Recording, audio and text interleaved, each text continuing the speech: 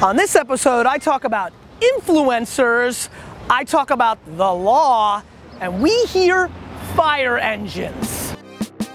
You keep asking questions, I'll keep trying to answer them. Hey everybody, this is GaryVee, Nerd Chuck, and you're watching the Ask GaryVee Show, episode number 28. Fun fact about the number 28, that is AJ's birthday, January 28th, and it is the single number that I made the most money on roulette in my entire life. So obviously a couple episodes ago, we did a live audience kind of play when I was at an event, so I decided to try it out one more time right behind the piggyback.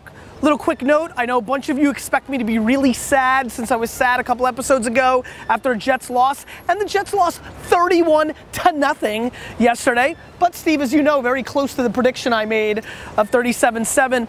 You're noticing a happy energy today because here's the difference. A lot of you who sat through Wine Library TV years and the Jets know that when I decide the season's completely over, I'm actually not that upset. I've hit my pain point, I'm dead, and now I'm really looking on to next year. So from here on out, I won't be that grumpy. All right, got some dudes together for today's show. So somebody just jump right in, let's get right into it. Sure.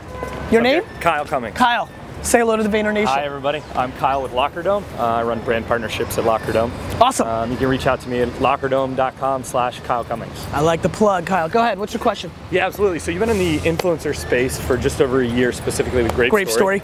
And with that business model, what are the biggest challenges you're facing in scaling that business model? And what is the brand that you would say is embracing that model for marketing with mobile and those channels, Twitter, Snapchat, and Instagram specifically? Which brands are doing a good job in those channels using influencers? Yep. I think a lot of brands are starting to do it well, right? Like any brand that's not doing it well is losing, but I think our GE client was first to jump, did a really good job. Virgin Mobile's done a really good job. I think Hewlett-Packard right now, Samsung. There's a lot of brands I think that are getting the value of influencer. The problem with scaling my business is we're a talent agency, right? And so these guys and gals get built up. We build up with them, and then they get too big and they want to go to CAA or things that nature. And so, unlike Niche, which is an investment eye that's building technology in a platform, you guys, like, there's people that are doing it smarter than me. The model issue for me is, you know, it's just client service, it's just people. You only have the leverage for so long, but it's no different than CAA or William Morris. If you're the best and you're good at it, there's a real business there. But that is clearly the challenge. To make this an overarching question for everybody, when you decide to build a model where you're not building an asset, which is technology or something of that nature, you're only vulnerable to your sources. It's being an accountant or a lawyer or an agency. You're only as good as your last billing cycle. And that's why those businesses don't get the higher multiple. That's why people want to build technology companies. For me, I love people, and so I'm always going to have a competitive advantage betting on my strength, which is people interaction. So I like building those businesses, but I got to tell you something, it's really not for everybody, and there's definitely a huge vulnerability in it. Cool. Cool, awesome. Man. Thanks, brother. Thanks for stopping by. Next, let's go.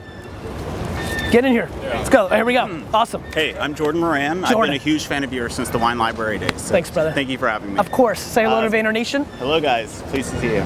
So my question for you is, I am transitioning to a new project management role in the company. Okay. How do you maintain having high standards with your team, making sure things get done, but still keeping the project on time and on budget?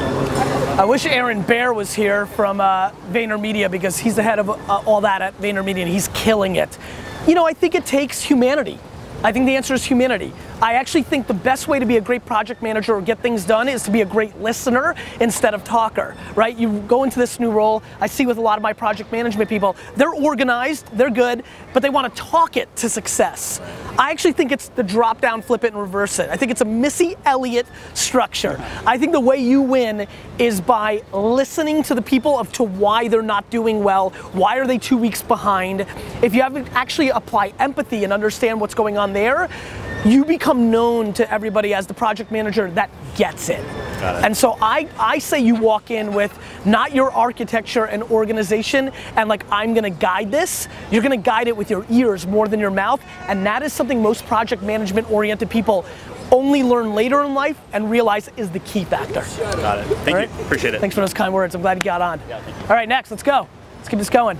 Hey Gary, Max, nice to meet you. Max, real pleasure. Say hey, what's up to everyone? What's up? So I co-founded a company called Shimmer, and we're just building a bunch of assets around like the social media influencer space. Okay. So like, as you know, you work with this space, it's really raw. Yep. So what do you think like the biggest opportunities are that are currently untapped?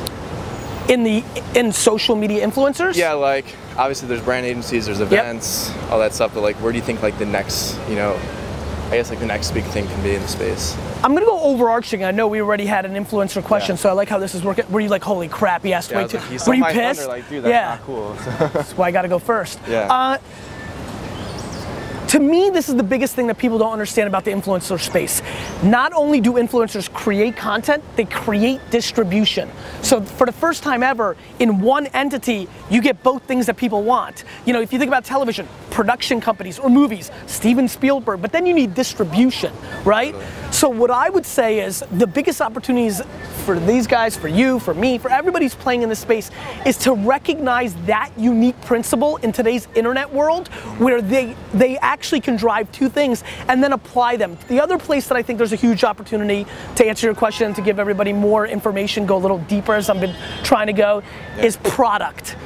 I think that the infomercial space, the leveraging of like, you know, celebrity into product, like I at one point could have easily sold tens of thousands of glassware sets because of my wine influence. I think retail and product, call it QVC 3.0, is another place that people need to think about. Okay. Thanks, brother. Appreciate Good it, luck to you. Thanks. Stay well. Next, let's go.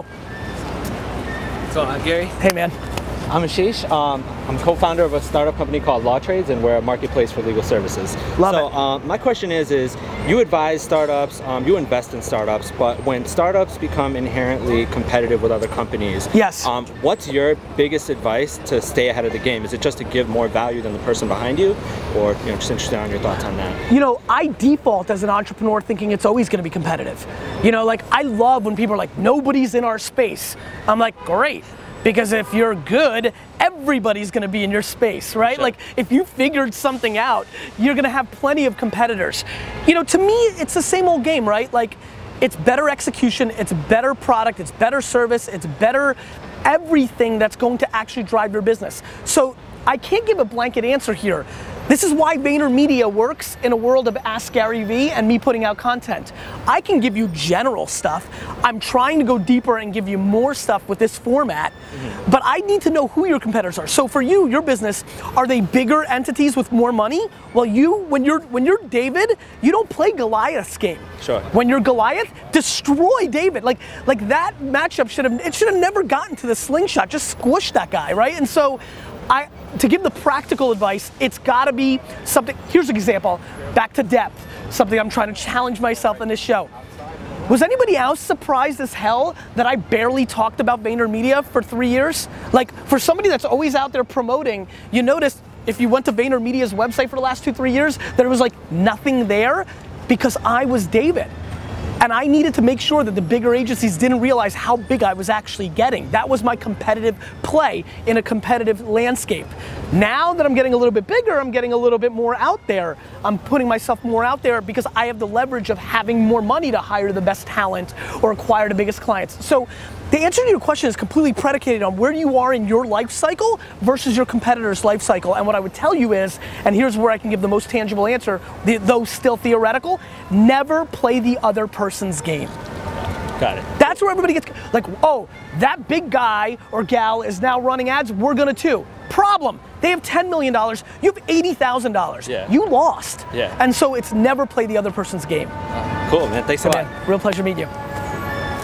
Finally. How are you? Charlie. Charlie. Nice to meet you. Real pleasure. What's up, guys? Pretty quick question. What's your stance on investing in competitive companies? Meaning? If you, like for me as a fund? You as a fund, you individually? Guys. It's going to be useless audio though. It's not useless audio. It's just a horn. Nobody in the Vayner Nation is concerned about a horn. They won't be able to hear the words. They'll be able to hear the word. Do you think they'll be able to hear the words? Yeah. Can we hear the word? I get it. And I love you supporting your teammate D-Rock. And I see what you're doing. I love this support. But that horn, this fire truck is adding to the ambiance of the fact that we're sitting in New York City. Like we're not sitting in our normal room. They'll deal with it. Right, D-Rock? I like it. All right, thank you. It pains you, right? It's like the editor in you just like can't deal With them now, the horns are coming. This is just pouring it on you. We're sticking with it. So, if I'm a fund and for example, when I was an investor in Gowalla and there was a chance to invest in Foursquare, I didn't, but I know people that have invested in similar companies. Are you asking me like to put my VC hat on? Yeah. An angel hat? You know, look, I think there's two answers. One, I think if you're investing in a company and then there's a chance to invest in somebody who's a direct competitor and that company wants you to do that, that seems like that seems to me like a little bit of a dick move. What I'm more worried about is the problem I'm facing now. I'll be quiet for you. This is me doing the nice thing for you. But the tape is running. The tape is running. It better be. Yeah. To me, the bigger problem is the pivot. Right now, my biggest problem is I'm investing in companies that are a little bit different, but I can see as an entrepreneur how one move by each product gets them into a competitive space. My answer is you go in with the open eyes and honesty that you can, but you can't fight against the fact that people are competing with each other, as we now live in a world where the cost of entry to compete with each other is so much lower. I think you should go in with the right intentions. Your reputation, by the way, the only reason I think you should be a good guy or gal and not invest in a competitor is because your reputation is your equity. Like, it's selfish. It's because I want to be able to invest in things in the future, and if I have a reputation for constantly investing in my competitive stuff just to win on short-term money, I'm not going to be able to get into deals. So I think reputation management in a transparent world matters. I think that is a dick move if you're doing that. Gotcha. Is that basically answering your question? Makes sense. Appreciate it. Why did you ask that question? Is that something you're seeing Just out there? kind of curious. I co-founded a startup with Max, and sometimes we kind of run into that problem. Like, people say no because they already invested in like a similar company. And do you view them as a direct competitor when they say no? That's the problem. Like, on paper, they see it as a competitor, but when you dive into it, it's not. Well, that's where you guys just have to do a better job in educating people how it's different. Gotcha. Thanks, okay. Appreciate it, guys. Thanks, guys. Guys, episode 28 in the bag. There's some fire engines in the background that if you would have seen we need to go to a second screen environment, because if they would have watched D-Rock's pain. Zach got all that. Zach, you got his pain? I got some of his pain. I need some of that pain out there. Appreciate the questions today. A lot about influencers. I appreciate that, guys. Question of the day.